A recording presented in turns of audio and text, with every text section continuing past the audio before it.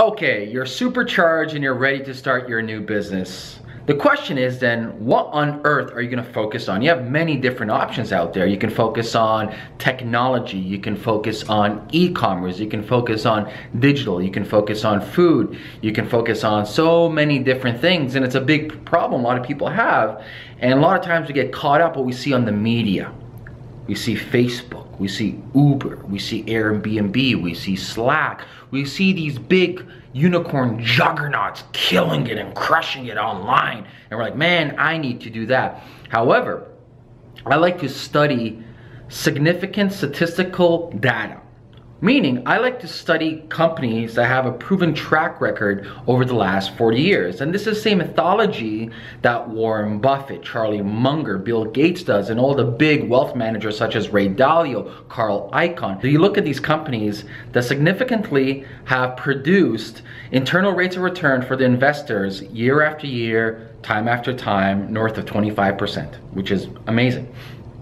So, you know, if you're looking to start a new business, you gotta tie in the aspect of there's what you want personally, with it, which is your own motivation, which is your own passion, your own way of changing the world, and then there is what the world will actually buy.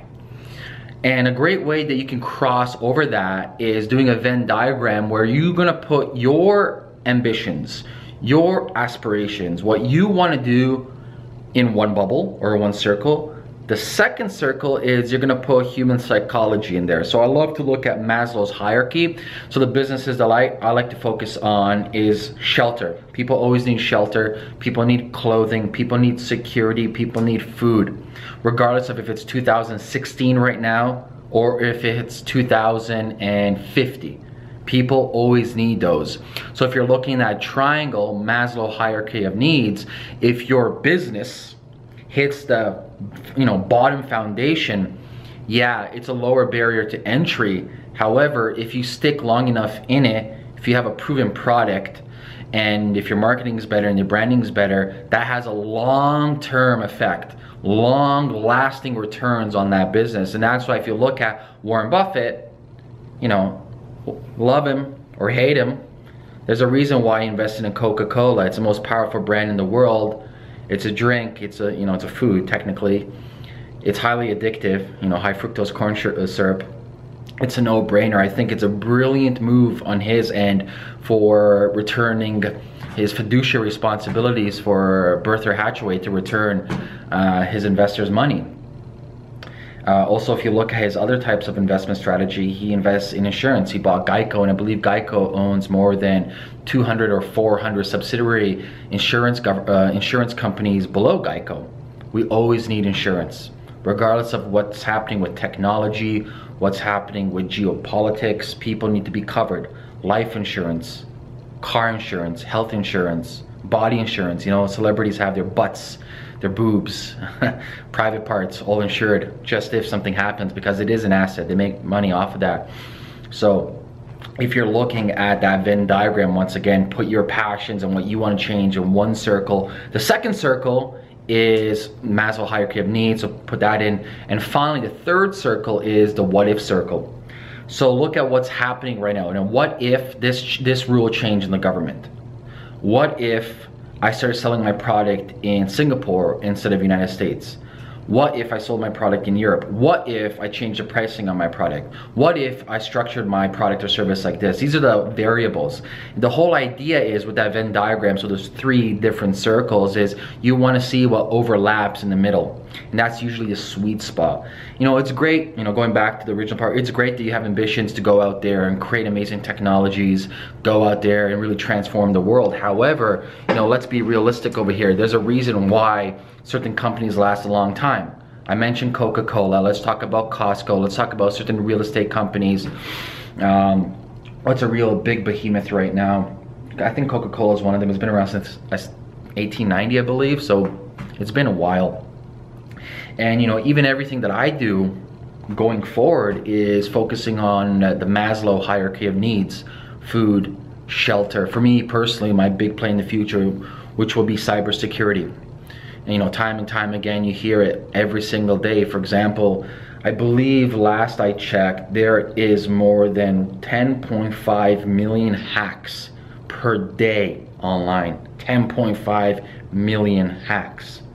Security is a big one. Security on your phone. Banking security. That's why I'm a big fan of blockchain coming out. Financial security. Safety security. You know, think about your kids in the future. That's a big concern. I want to have kids in the next 2 years. I'm trying to figure out what is the safest and smartest way to introduce technology in their lives. So look at your business, what you're doing right now, and ask yourself, does it land in any of these Maslow hierarchy of needs?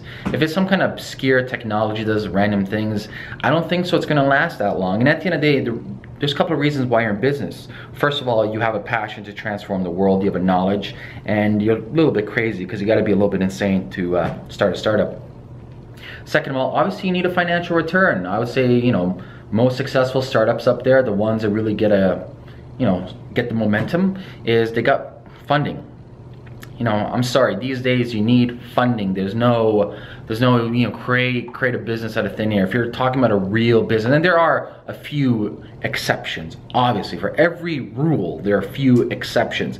However, if you're looking to really start a big business, let's say, you know, 10 million plus, which isn't really that big, but still 10 million plus is great. You need funding, you need to pay, you know, payroll, you need employees, you need cash to burn, you need to figure out what's working. So for that, you need the moolah, right?